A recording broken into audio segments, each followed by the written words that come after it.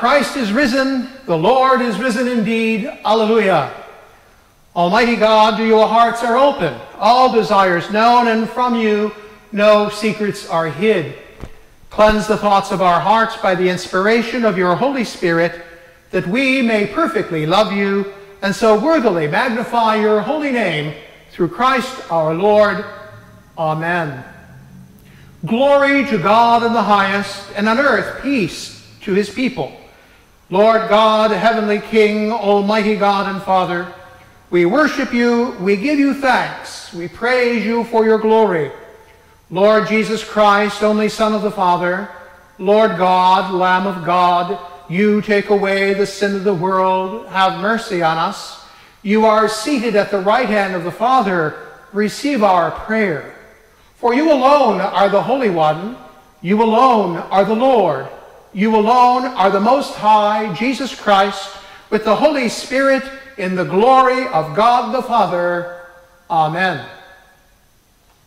Let us pray.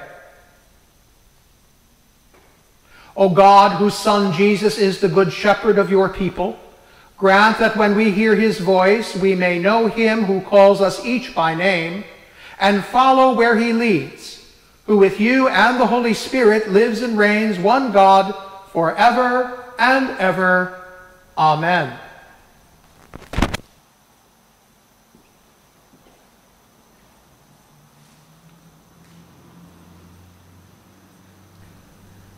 The first lesson we hear today on this fourth Sunday of Easter is a reading from the Acts of the Apostles.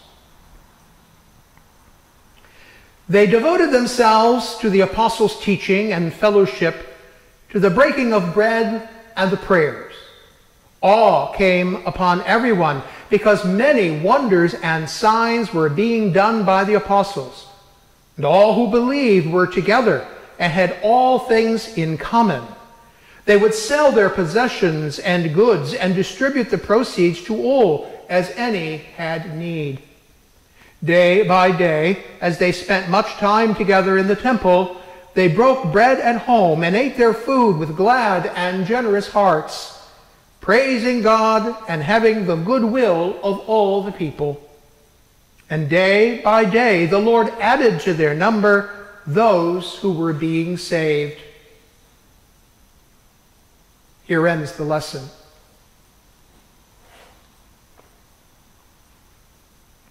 Our response to the first lesson this morning comes to us from the 23rd Psalm. Psalm 23 begins on page 612 of the Book of Common Prayer. Psalm 23, page 612. The Lord is my shepherd, I shall not be in want. He makes me lie down in green pastures and leads me beside still waters. He revives my soul and guides me along right pathways for his name's sake. For though I walk through the valley of the shadow of death, I shall fear no evil, for you are with me. Your rod and your staff, they comfort me. You spread a table before me in the presence of those who trouble me. You have anointed my head with oil, and my cup is running over. Surely your goodness and mercy shall follow me all the days of my life, and I will dwell in the house of the Lord forever.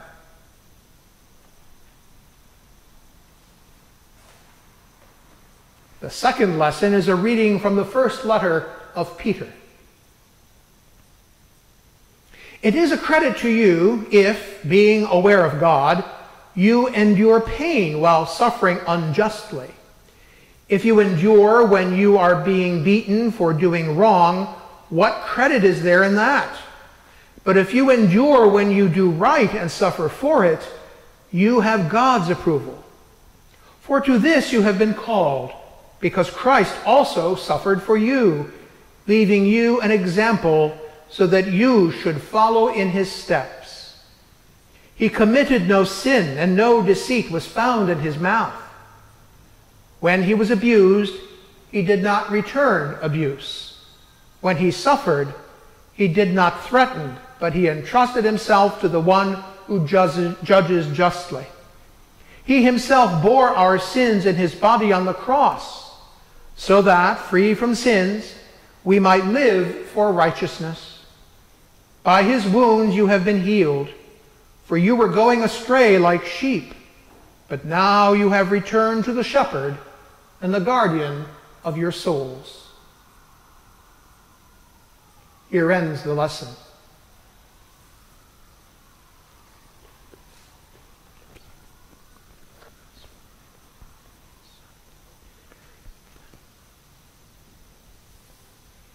Listen now, the Holy Gospel of our Lord Jesus Christ according to John. Jesus said, "Very truly I tell you, anyone who does not enter the sheepfold by the gate, but climbs in by another way, is a thief and a bandit. The one who enters by the gate is the shepherd of the sheep. The gatekeeper opens the gate for him, and the sheep hear his voice. He calls his own sheep by name and leads them out. And when he has brought out all his own, he goes ahead of them, and the sheep follow him because they know his voice. They will not follow a stranger, but they will run from him because they do not know the voice of strangers." Jesus used this figure of speech with them, but still they did not understand what he was saying to them. So again, Jesus said to them, "Very truly I tell you, I am the gate for the sheep. All who came before me are thieves and bandits, but the sheep did not listen to them. I am the gate. Whoever enters by me will be saved, and will come in and go out and find pasture. The thief comes only to steal and kill and destroy. I came that they may have life and have it abundantly." The Gospel of the Lord.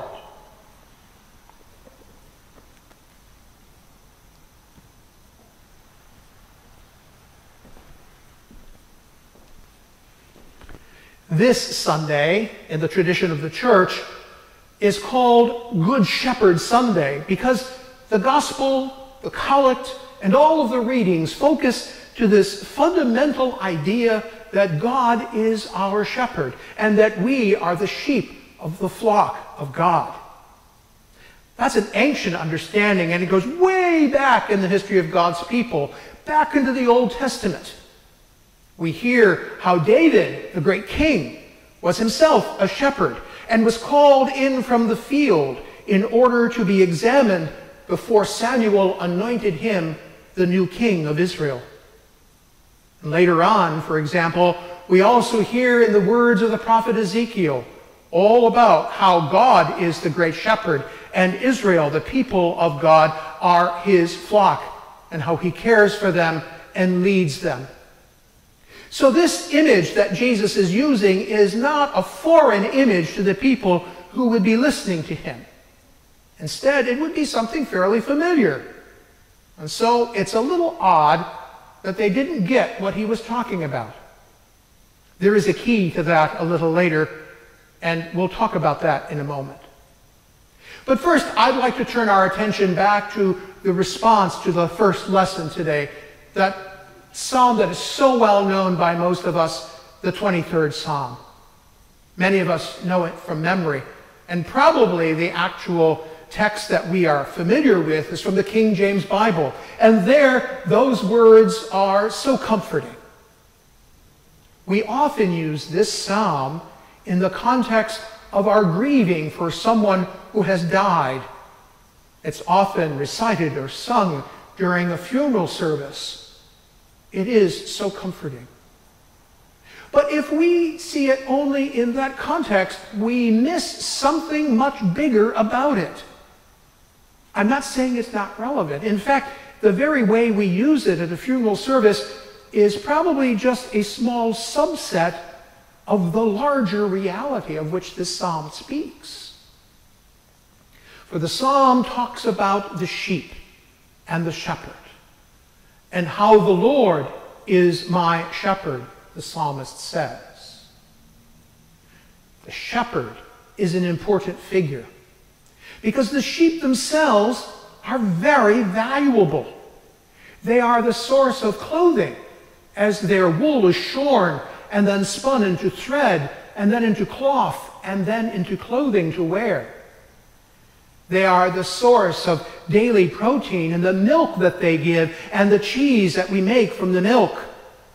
And ultimately, when their particular usefulness may be at an end, they are slaughtered and they are used to nourish us with the meat. And so you see, having sheep was a sign of wealth, and it was a sign of security. And so it is that we are the sheep of God. All of those things apply to us too.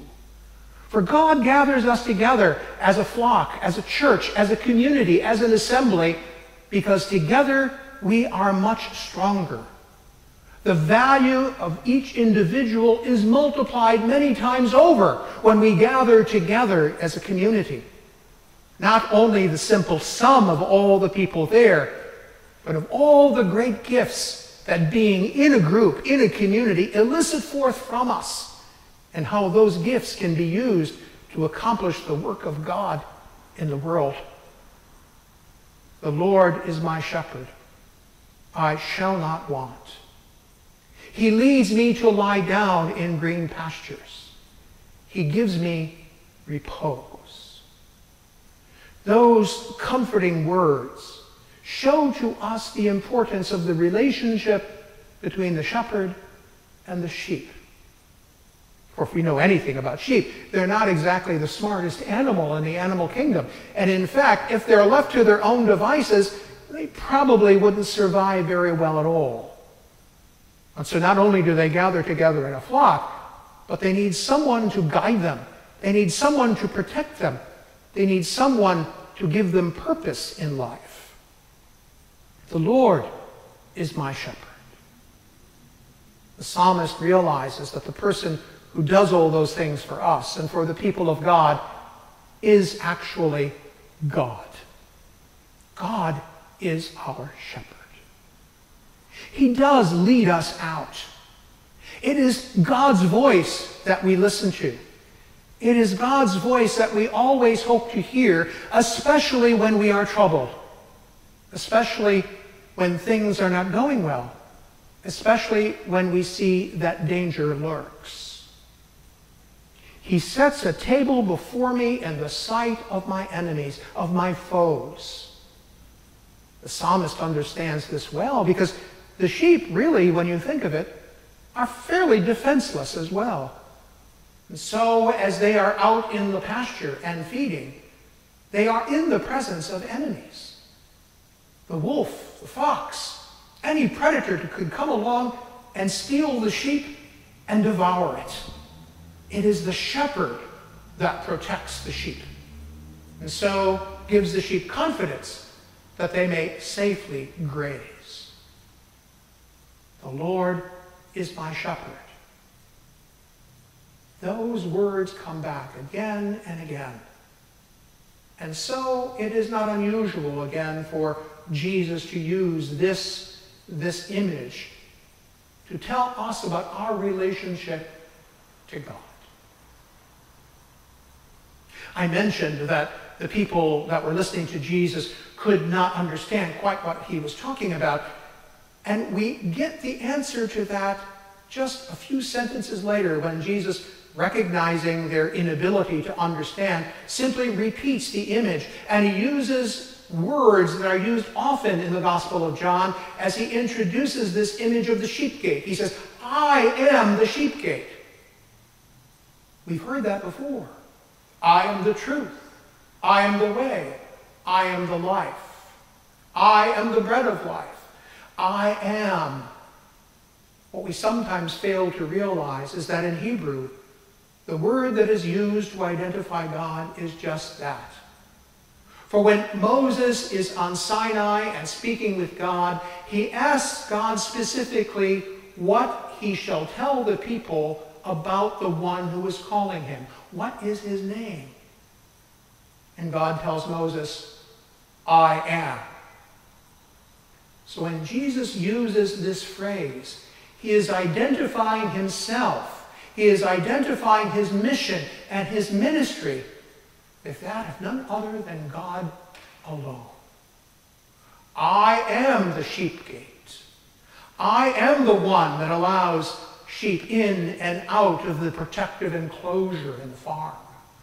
I am the one then that is also the shepherd and lead them out. They hear my voice and they listen to me. The Lord is my shepherd. Thy rod and thy staff, they give me comfort. There is a sign that the shepherd has, that the sheep can recognize even apart from the shepherd's voice, and that's the staff that helps him protect them. It keeps them in a flock, to be sure. It's a tool that he uses to gather the sheep together, to keep them moving along as a unit. But it's also a weapon to be used against any predator that would threaten the sheep. And so it is that gives us comfort. That we know if we are within the flock, if we are in the family of Christ, if we are in the people of God, it is God's staff and rod that protect us. Having that confidence, having that trust, having that utter reliance upon God is what Jesus is trying to teach us this day. This is especially important today for us. For we face, as others have said, an invisible enemy. The virus is no respecter of persons, or of color, or of class, or of education, or of social standing. And so it reminds us that there is nothing we have that can truly defend us except the knowledge and the wisdom and the courage that are themselves gifts from God. These are the gifts of the Spirit, and they are given to us to be used to protect the people of God, to protect, in fact, the people of the world, for we are all children of God. And so, my friends, as we recall this Good Shepherd Sunday, we are reminded that the Lord is our shepherd, and that it is God who protects us always. And it is God on whom we must always rely, using the gifts, the strengths, and the talents that he gives us, but always realizing that they come ultimately from God. And that it is when we remain close to God and listen for his voice to show us the way that we ourselves will be saved. The Lord is my shepherd. I shall not want. These are most comforting words. May they be your comfort this day and always.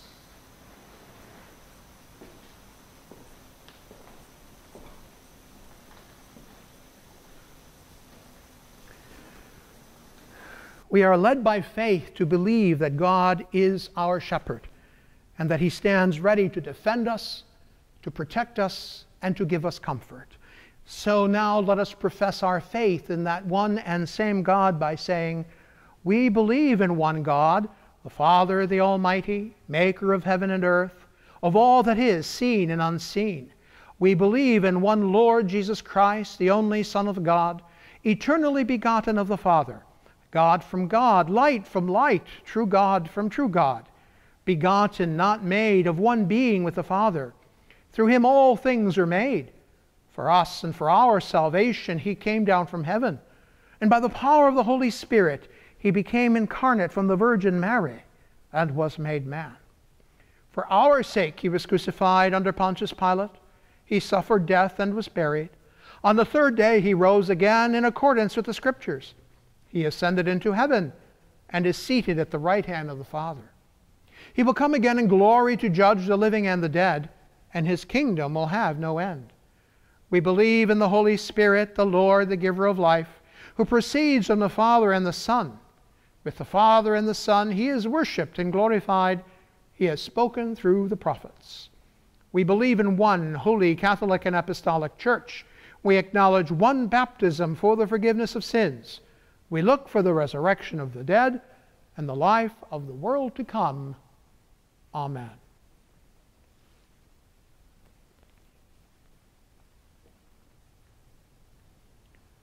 Shepherding God, in a dangerous world, let us hear your voice and come and go through your gate. We pray for the whole church, especially the Nippon Seikokai, that is the Anglican Church Communion in Japan, and their Bishop Nathaniel Makoto Uematsu, for the Prince of Peace Parish in Dallas, and the Diocesan Youth Council. We pray also for the Diocese of Kajokeiji and their Bishop Emmanuel Murray and Emmanuel Parish Logili, that we all may be devoted to your word and to universal fellowship, being generous to all who have need. We pray now for the earth, for green pastures and still waters, that we may restore them to the goodness and purity that they had at the time that you created them, O God. We pray for the people of the world, their nations and leaders, that your wisdom and peace may govern all, so that no one will fear. We pray for all those in need, for those in want, those who are ill and those who are dying. We pray today especially for Marion, Fred, Stephen, Harry, Joan, Tom, June, Barbara, Zena, Catherine, Rosemary, and Clinton, and those who suffer with the coronavirus, that we may be the banquet that you set before them as we anoint them, feed them, and comfort them in your name. We pray too for ourselves, our families, and those we love, especially Randall, Bernice and Ryan, Joseph, Alyssa, Kelsey and Joseph, and Karen.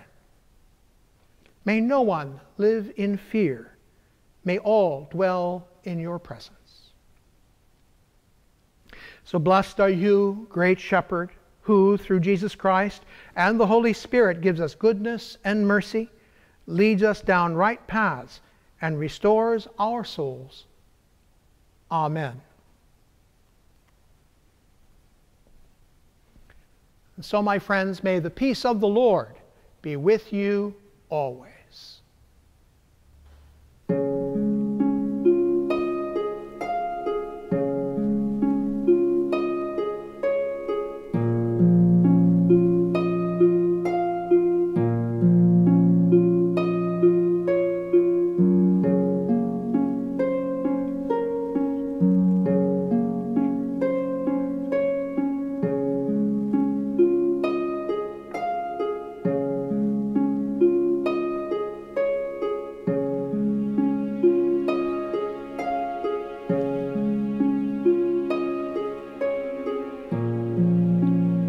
All things come of thee, O God, and of thine own have we given thee. The Lord be with you. Lift up your hearts. Let us give thanks to the Lord our God. It is right and a good and a joyful thing, always and everywhere, to give thanks to you, Father Almighty, Creator of heaven and earth. But chiefly are we bound to praise you for the glorious resurrection of your Son, Jesus Christ our Lord. For he is the true Paschal Lamb who was sacrificed for us and has taken away the sin of the world. By his death he has destroyed death, and by his rising to life again he has won for us everlasting life. Therefore we praise you, joining our voices with angels and archangels and with all the company of heaven, who forever sing this hymn to proclaim the glory of your name. Holy, holy, holy Lord, God of power and might. Heaven and earth are full of your glory. Hosanna in the highest. Blessed is he that comes in the name of the Lord. Hosanna in the highest.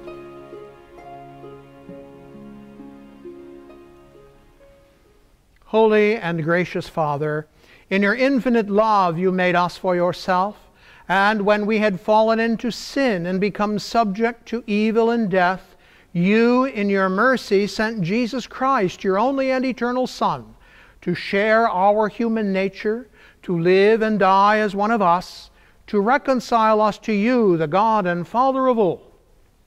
He stretched out his arms upon the cross and offered himself in obedience to your will, a perfect sacrifice for the whole world.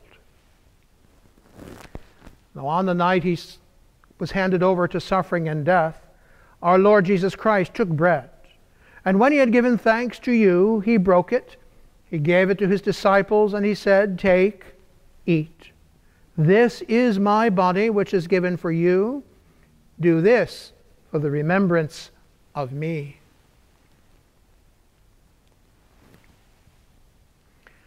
And after supper he took the cup of wine, and when he had given thanks, he gave it to them, and he said, "Drink this, all of you. This is my blood of the new covenant, which is shed for you and for many for the forgiveness of sins.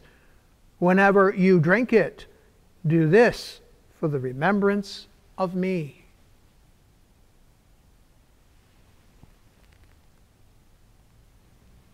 Therefore we proclaim the mystery of faith. Christ has died. Christ is risen. Christ will come again. We celebrate the memorial of our redemption, O Father, in this sacrifice of praise and thanksgiving. Recalling his death, resurrection, and ascension, we offer to you these gifts. Sanctify them by your Holy Spirit to be for your people the body and blood of your Son, the holy food and drink of new and unending life in him.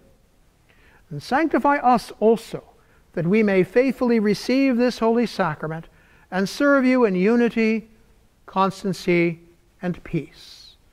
And at the last day bring us with all your saints into the joys of your eternal kingdom. All this we ask through your Son, Jesus Christ.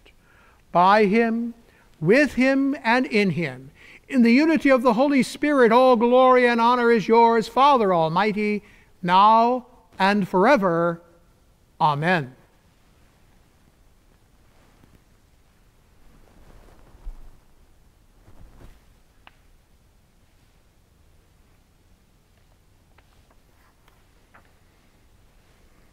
And so now, as our Savior Christ has taught us, we lift our voices to pray, Our Father, who art in heaven, hallowed be thy name.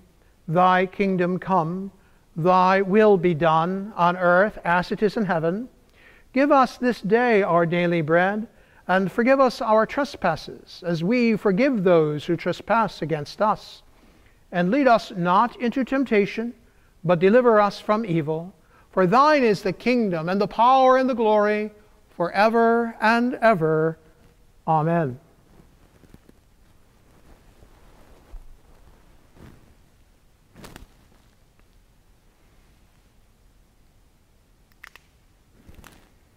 Hallelujah! Christ our Passover is sacrificed for us. Therefore let us keep the feast. Hallelujah!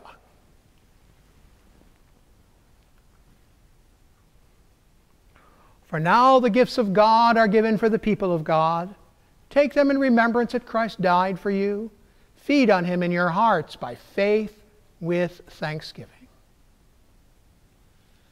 The King of love, my shepherd is, whose goodness faileth never. I nothing lack if I am his, and he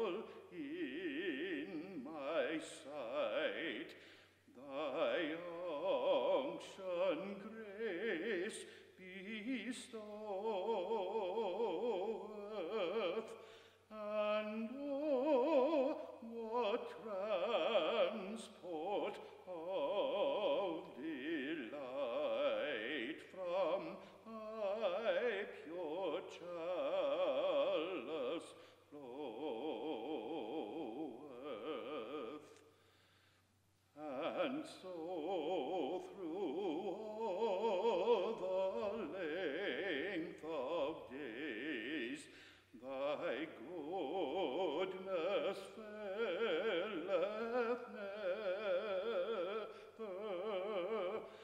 Good Shepherd, may I sing thy praise within thy house forever.